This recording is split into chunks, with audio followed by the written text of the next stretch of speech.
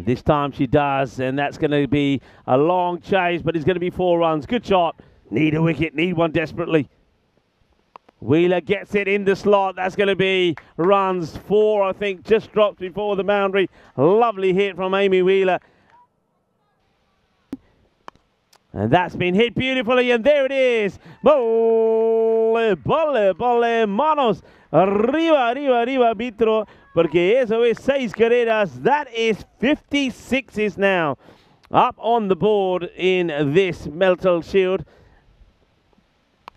Smashed, big, gone. Adios, Bolota. And Amy Wheeler has certainly found her mojo here today. That is a cracking hit. It's that leg side is shot again, and that one also will clear the rope. It's 6 more. That's a beautiful pickup. Nobody stopping that. Amy Wheeler, when she's hit these shots down on the leg side here, they are not coming back. She's just found her rhythm. She's found her momentum. And what I like about these shots is if you look at her body and her shape, she stays so still, the upper body.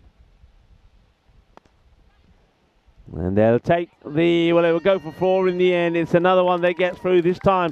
It gets through Rebecca Blake, and you can hear the cheers and the screams of joy as the British and Irish Roses win 1 of the 4 that they've got to today to win the Meltl Shield.